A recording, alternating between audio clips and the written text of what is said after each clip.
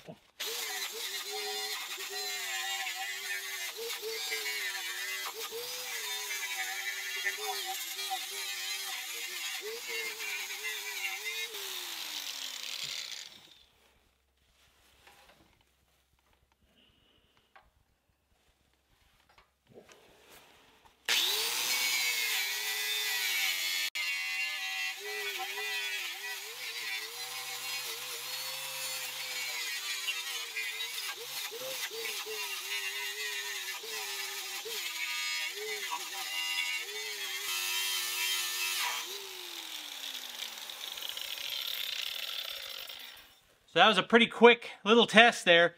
That was 5 minutes. And in 5 minutes, well, in 3 minutes, I took 90% of everything off of this. And it was moving pretty quick across here. But there are levels to what you call finished on this. So this is all the way to bare metal.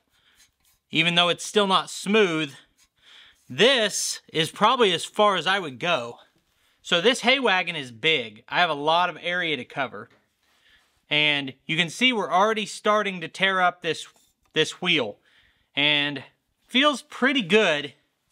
If I want to take that top layer off and call this done, feels like a pretty good first test. Now, if I'm trying to go to this silver, getting all of this black layer off, that would be a much longer grind. And I don't think these are going to hold up that well. Let's try something else. This is labeled as a paint remover. I have a feeling this thing is not going to hold up. It's going to shred this, but let's just find out.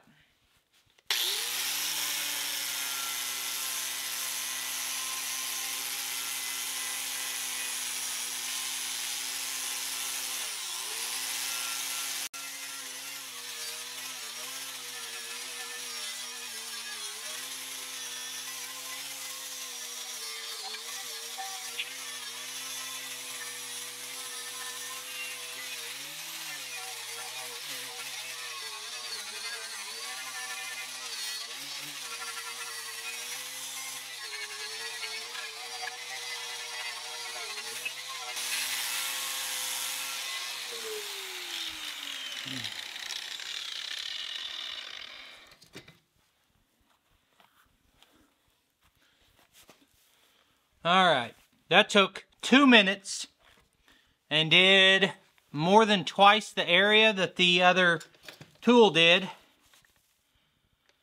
And it's eating it off. I don't know, that might have taken half of the life off of this. I almost could have measured it before. Now, this also did not go all the way to shiny metal.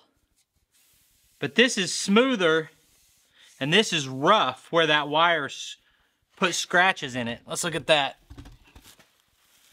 So right here, I don't know how well the camera will pick that up, but these are scratches from the wire wheel, and you can feel it right there that it's rough. Not as much over here, but definitely where it went down to bare metal.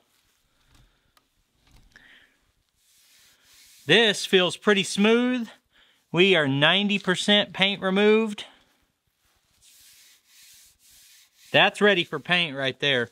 Pretty sure anyone watching has figured this out by now, but this is not the ultimate controlled experiment.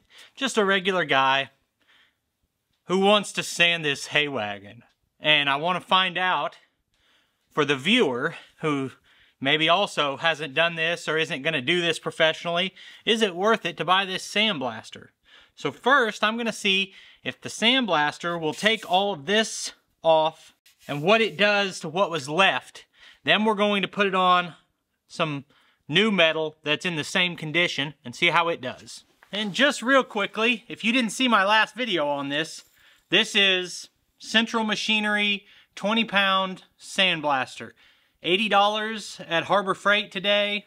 Bought like another $50 of blasting media. Pretty simple setup. The thing is, I think it may be too slow to be practical for what I'm doing, but after I'm done, we'll talk about if I see any other obvious uses for it. I'm not going to be able to explain this as I go because I'll have the mask on, but the way you operate this, you open this valve all the way, you open this valve all the way, and you open this valve on your nozzle all the way. And that gets air passing through it. Then on the bottom, you have a media control valve. You open that until it's getting the right amount of sand to do the job you're trying to do. So, let's get it going.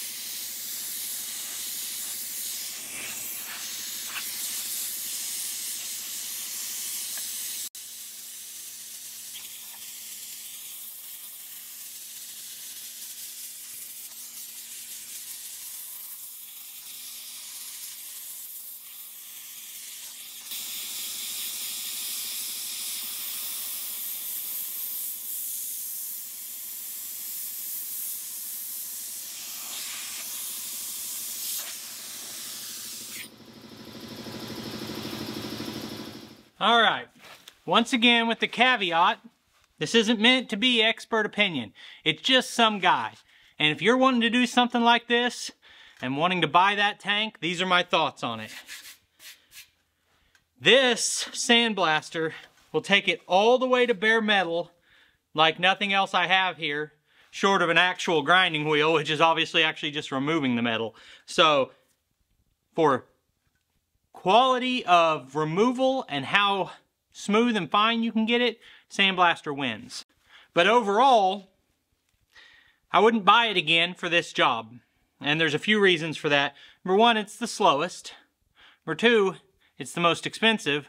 Number three, ongoing cost will be the most expensive.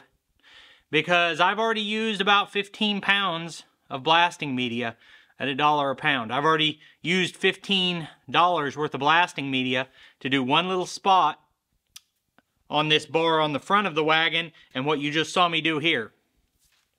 Now that blasting media is still on the floor. I can sweep it and sift it and reuse it. You're not going to reuse all of it, and each time you reuse it, it's slightly lower quality.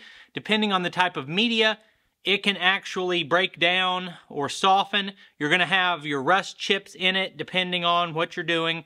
You can reuse it, and I will reuse it. But for large area removal, I would rather do it with the grinder and a wire wheel, or probably actually that rust removal wheel. And that's what I'm going to do most of this with. I think there could be some application like around these bolts and stuff, or like where you saw me do these grease fittings, where it's going to really get into the small spaces, but definitely not for me for large area, which probably common sense. I should have known that before I started, right? Now, if I had a bunch of small parts, would I buy that? No, because some people have said that in the comments. Be great for a bunch of small stuff. For a bunch of small stuff, I'm going to pay another $100 and I'm going to get a cabinet and contain all the media in it and just be a lot better, because I've got media now all over my shop. And I couldn't do this whole thing in here if I decided to. I'd have to take it outside, in which case I don't have a good way to collect my sand. Maybe right in front of the shop I've got a little concrete pad. So, not an ideal tool for me. I probably won't use it a whole lot, but maybe certain applications. Now, here's the part where I ask for your thoughts. How far down should I take this? I kind of think what I'm leaning to right now is that the first result I got when it took off all the rust, but you still got, you're not gray, you're not down to bare metal, but you've still got this underlayer. I think that's as far as I'm going to take it. So, let me know what you think. The next thing I've got to do is decide best way to apply the paint. I'm going to try to think about the cost of rattle cans versus buying an air sprayer versus an electric sprayer I have versus painting it on with brushes. This is going to be painted John Deere green. Give me your advice. I've got a nice air compressor. I think I'm leaning towards buying a gallon of John Deere Classic Green and a cheap air sprayer. So let me know what you think. I appreciate you taking time to watch this video. I'll put links on the screen to a couple more of our videos, and I'll see you next time.